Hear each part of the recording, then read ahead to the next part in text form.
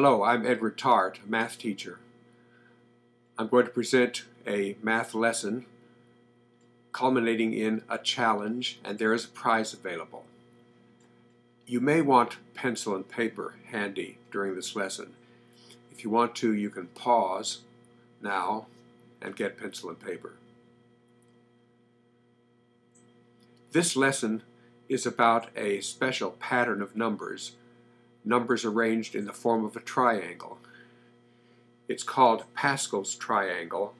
It was invented by the French mathematician Blaise Pascal. We will be putting numbers in these boxes. We have at the top one box, then rows of 2, 3, 4, 5, 6, and 7 numbers, and then indefinitely below that. I'm going to put a 1 in the top box. And now you see these little paths from one box to another. Some of the paths moving to the left, others moving to the right. The plan is to fill each box with the number of ways to get to that box following those paths downward from the top. For example, consider this box, this location. How many ways are there to get to it from the top? Well, there's exactly one way. That one way is to veer left every step of the way. Consider this location. How many ways are there to get to it? Exactly one way.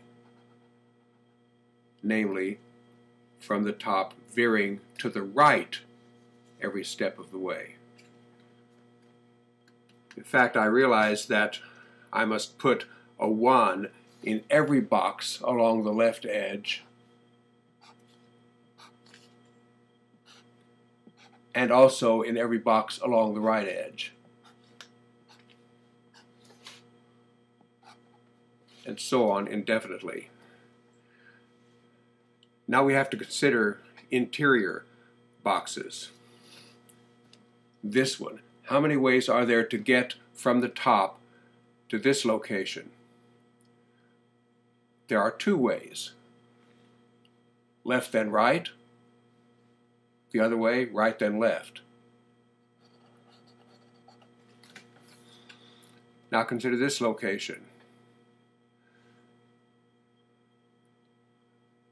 There are 2 gateways to this location. They are this location and this one. 1 way to get there, 2 ways to get there. So there must be 3 ways to get here.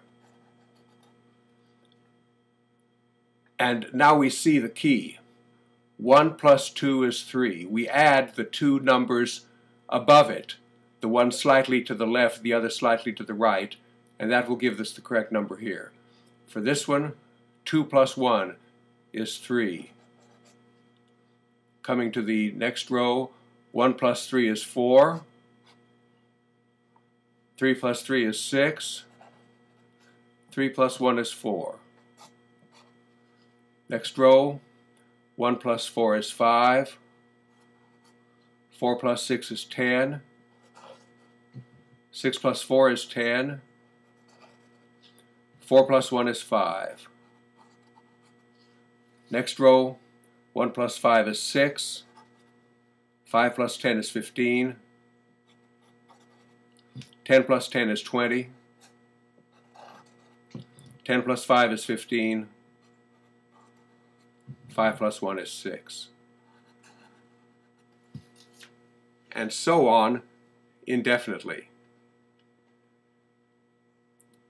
There are many patterns in Pascal's triangle, many more patterns than I am aware of. We do notice that each row reads the same in both directions. For example, 1, 6, 15, 20, 15, 6, 1. That's left to right, right to left. 1, 6, 15, 20, 15, 6, 1. Now, leading up to your challenge, in another video, I had a brief lesson on square numbers. Numbers gotten by multiplying a counting number by itself.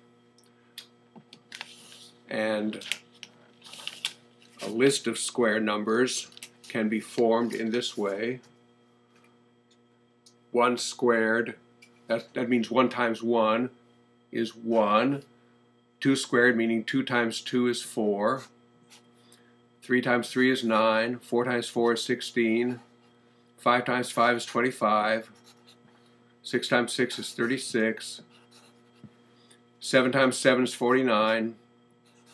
8 times 8 is 64. 9 times 9 is 81. 10 times 10 is 100. And so on indefinitely. Can we find a list of square numbers, these black numbers here, in Pascal's triangle? No, we can't.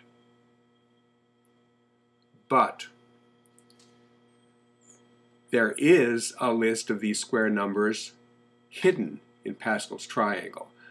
That is, there is a way to get them very easily from numbers that are in Pascal's triangle. And that's your challenge. Find that way of getting square numbers from Pascal's triangle and explain why it works. Explain it geometrically. The square numbers can be explained geometrically, described geometrically. For example, 5 squared equals 25 can be described geometrically as a square of 25 objects ranged in rows and columns, a 5 by 5 square. So what I want is a geometric explanation of how to get square numbers from Pascal's triangle. What I suggest you do is that you write out a few more rows of Pascal's triangle beyond the row that I showed here. It does go on indefinitely, as square numbers go on indefinitely. If you figure this out, do not post your reply in the comment section of this video, please.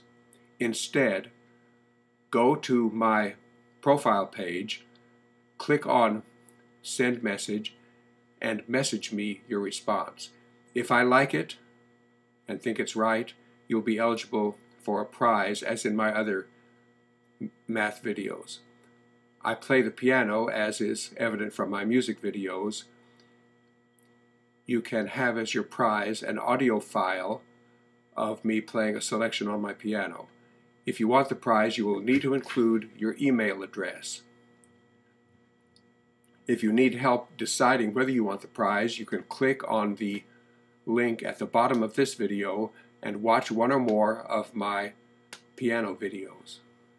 In any event, I hope that you have enjoyed the lesson and that if you choose to work on the challenge, you will enjoy that also. Thank you for watching this video.